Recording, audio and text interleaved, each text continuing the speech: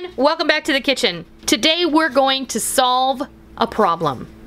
The problem of unevenly cooked curly Q bacon that ends up burnt or undercooked and nobody likes it. Today I'm going to share with you how to get perfectly cooked bacon every single time. Let's go see how this all comes together.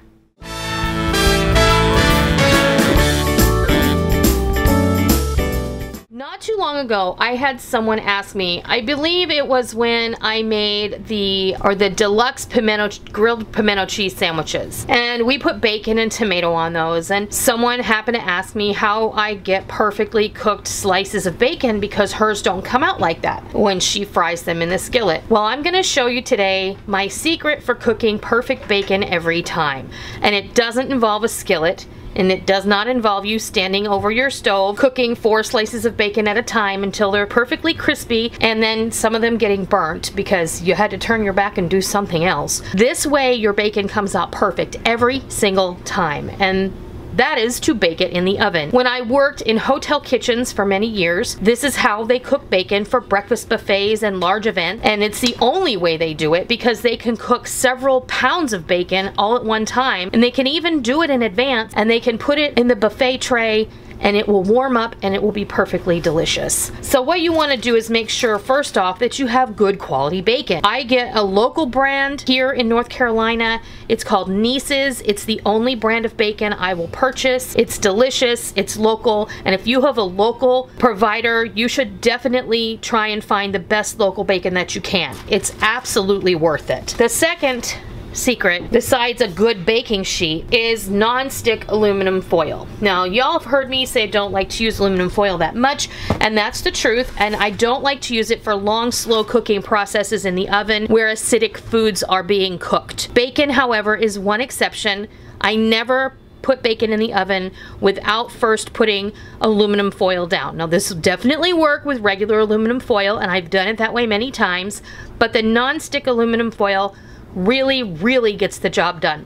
It helps your bacon not to stick and cook to the foil, and it helps the foil not to rip, and the bacon just glides right off of it, and as it shrinks while it cooks, it just stays right there, and it makes perfect slices of crispy bacon every single time. So I have 2 half sheet pans here that I have lined with just 1 sheet of the non-stick aluminum foil, and that's all you need. Now, this is not to prevent you from having to wash the pan, because you're going to have to wash the pan. The other thing this does too is if you are a saver of bacon, or bacon nectar as we like to call it in our house, the bacon nectar just really pours right off into your jar. Nothing is left behind. It's very nice. So when you go to clean up this piece of foil, I like to just wipe it down with a paper towel, then crumble it up and throw it away, and then you can just wash it very quickly with hot soapy water. This is really simple. Like I said, I learned this a long time ago. The one thing I will say is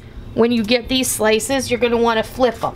So you're going to put one down this way, and then you're going to put one down that way. So kind of turn them so they're opposite. Sometimes the bacon is very uneven. This particular package of bacon is nice and even. You just want to do this. And typically I will get 16 slices of bacon out of 1 of these pounds of bacon. So approximately 8 slices per tray. I have my oven preheated to 350 degrees, and I'm going to put both of these sheet pans in the oven at the same time on different racks.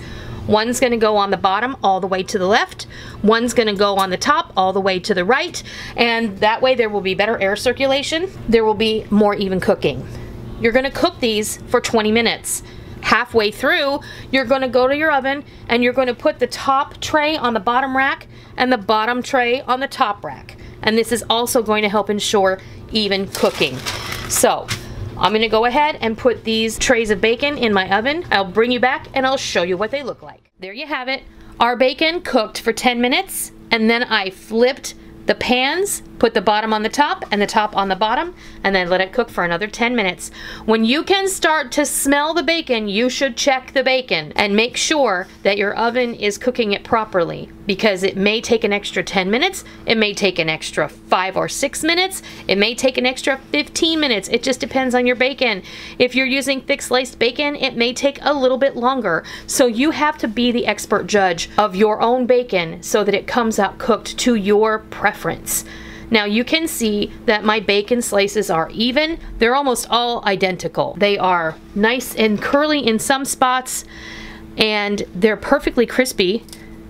They're beautiful, and they're ready for your breakfast. They're ready to go into a sandwich. They're ready to go into your dinner or whatever else you do with that. I like to cook bacon off like this, a couple of pounds at a time, and then once it's all together cooled, you can lay it down on paper towel, roll it up, and put it in a plastic bag.